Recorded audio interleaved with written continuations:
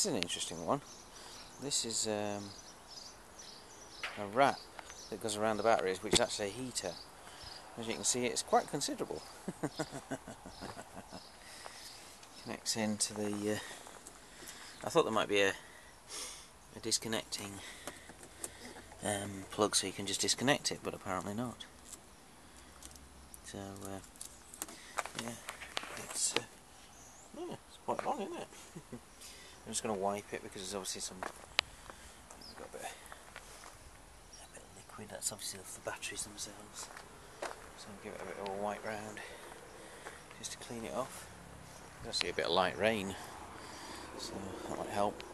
And then of course we've got the loom, which has got 1, 2, 3, 4, 5, 6, 7, 8. Oh, it's got 8 points on it. So there's actually 1 for each battery. Is that right? 1 for each battery as well.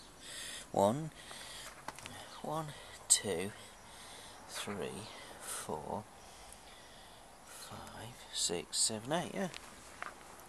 I thought they'd just taken the positive and negative from the supplies, but apparently not. So,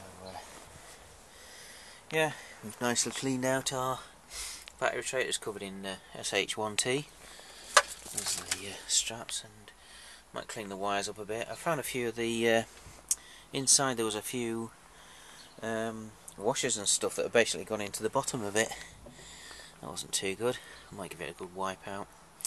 And also in the corners we've got a little bit of damage there. I don't know what the crack is there. Maybe it's because the batteries were squarer than the tray was pressed for. So yeah, I'm presuming this is chassis. I'm presuming. Yeah, under there. So, yeah, feels a bit solid. That's probably chassis under there. Support the weight of the batteries. Yeah, but good. Anyway, so we're alright, we're on. I've got a diagram roughly, I think, and I think that these two here is 7 and 8. So it's like 1, 2, 3, 4, 5, 6, 7, 8. Just going by the charging curves, because when I got this car, these two had about 3.5 volts on them each. These are 6-volt batteries, of course. 3.5 volts on these. All the rest of them were less than a volt. In fact, like less than half a volt, I think.